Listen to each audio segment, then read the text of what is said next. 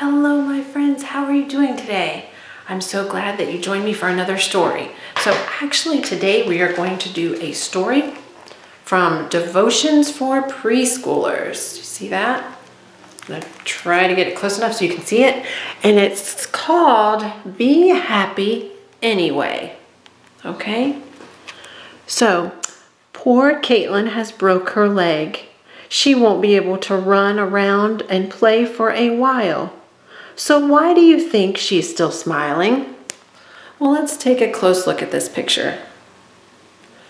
Right here we can see that it looks like from the green right here that she is probably where? Outside? Yes, she's outside, and outside always brings a smile to my face. Let's look what else. Ooh, in her backpack, it looks like that she has flowers. So she's been out picking flowers.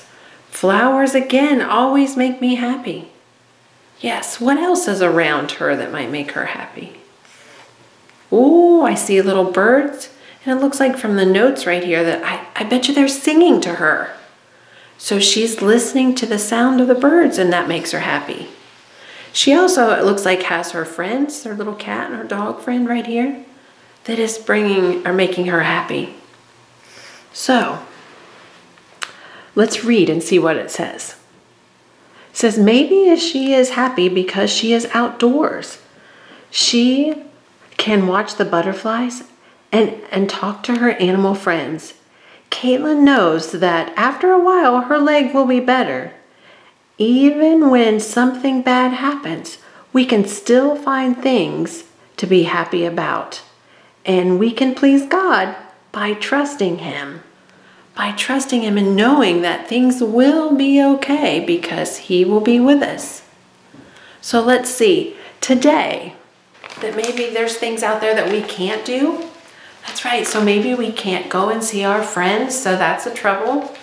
Maybe we can't go to the playground today. Oh, and definitely we can't go to school. So these are things that might trouble us, but that's okay. We can still find happiness in different things.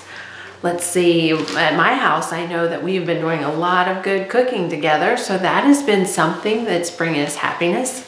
What else? Oh, we've been taking lots of walks. Yes, we've been going outside and spending lots of time together. That is also something that brings us happiness, even though in a different hard time.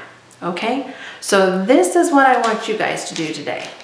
I would like for you to go and see if you can find 3 things that are bringing you happiness, three things to be happy about today.